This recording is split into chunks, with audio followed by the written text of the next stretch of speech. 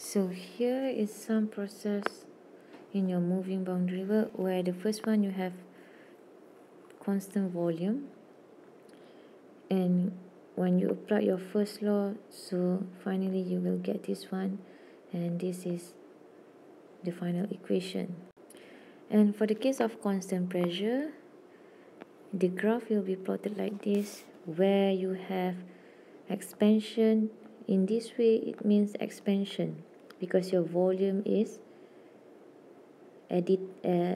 your volume increase. And what happened to your moving boundary work is going to be constant P times with your change of volume.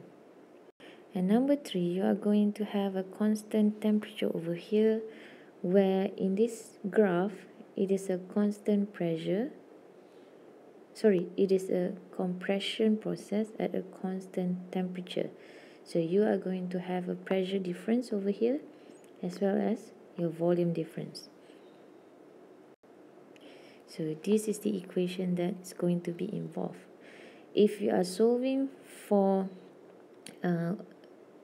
ideal gas type of working fluid, so you are going to use this ideal gas equation.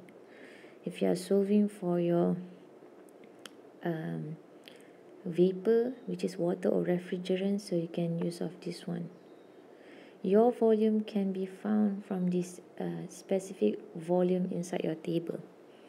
And then we have the polytropic process, which is your PVN is constant, and the equation used is this one.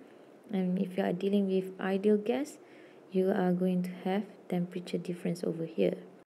And finally, it is about adiabatic process, where in this process the working substance or the working fluid does not receive or gives out any heat.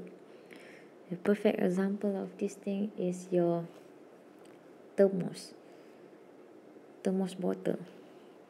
Alright, so if you are dealing with your vapor or refrigerant or water type, so you are going to use this equation, and if you are dealing with your ideal gas, this equation will be used.